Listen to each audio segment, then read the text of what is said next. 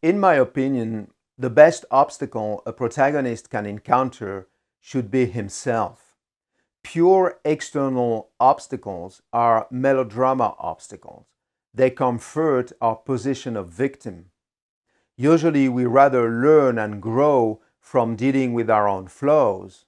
As Cassius tells Brutus in William Shakespeare's Julius Caesar, the fault is not in our stars, but in ourselves.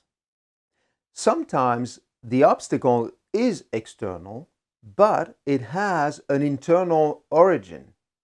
See this excerpt from The Gunfighter, written by William Bowers, William Sellers, and André de Toth. Give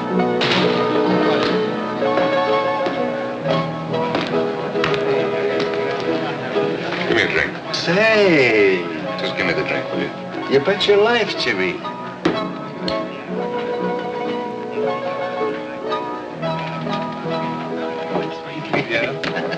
You know who that is? Who? Jimmy Ringo. Well, what do you know? Nice to see you again, Jimmy. Thanks. You remember the old Buckhorn in Paso? Yeah, you worked there? 5 years ago, when Tim O'Leary had it. You don't look so tough to me. Well, if he ain't so tough, there's been an awful lot of sudden natural deaths in his vicinity. How many do you figure? 10, 12, 15, depends upon who's telling it. I bet he ain't as fast as Wyatt Earp. Dodge City, places like that, they say he is. Just two hands like anybody else. Yeah, the same number it looks like, but... Oh, now, wait a minute, Eddie. You ain't thinking of doing nothing foolish, are you? You mean you're so tough I can't even talk to him? I mean, this ain't no joke, boy. It's a real mean man there. I just want to see how a great big important fella like that handles himself, that's all. What's wrong with that? I'm telling you, Eddie, I wouldn't do it if I was you. Hey, Chuck. How about a little service down here? That's if Mr. Frazzlebottom or whatever his name is don't object. Eddie, don't you know who this is? You mean it ain't Mr. Frazzlebottom? It's Jimmy Ringo, Eddie. Well, it looks like Mr. Frazzlebottom to me. You ever heard anybody kid like him? How about a drink, Mr. Frazzlebottom? No, thanks. How's that, Mr. Frazzlebottom? Eddie, please. Please what? I asked the man to have a drink with me. What's wrong with that? How about it, Mr. Frazzlebottom? Okay, partner. I knew Mr. Frazzlebottom wasn't going to pass up a free one.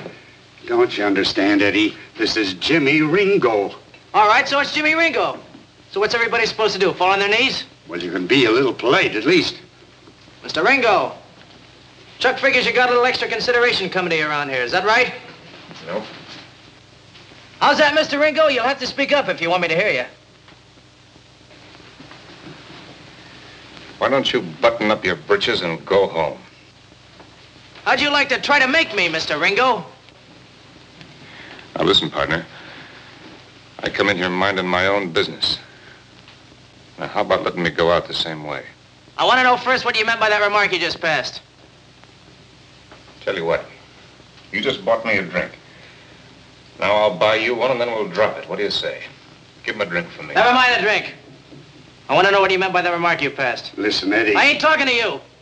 I'm talking to Mr. Ringo. I want to know what you meant by that remark you passed. How come I gotta run into a squirt like you nearly every place I go these days? What are you trying to do, show off in front of your friends?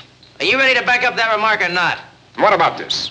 Ain't some of you fellas in charge of this donkey? I'm telling you, Mr. Ringo. Eddie don't mean no real harm, Mr. Ringo. Then let Eddie keep his big, ugly nose out of my business if he don't want to get it slapped.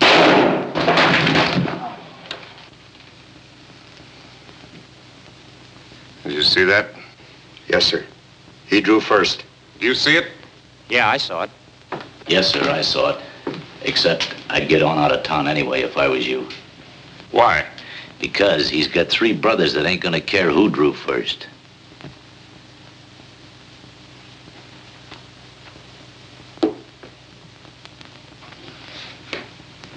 All right. Everybody stay where you are.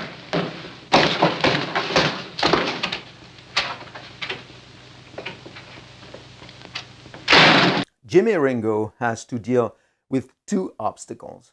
His own reputation, which is an internal obstacle, and the young men who want to challenge him which are external obstacles. But since Ringo has made a rod for his own back, these external obstacles have an internal origin. They wouldn't exist without Ringo's reputation.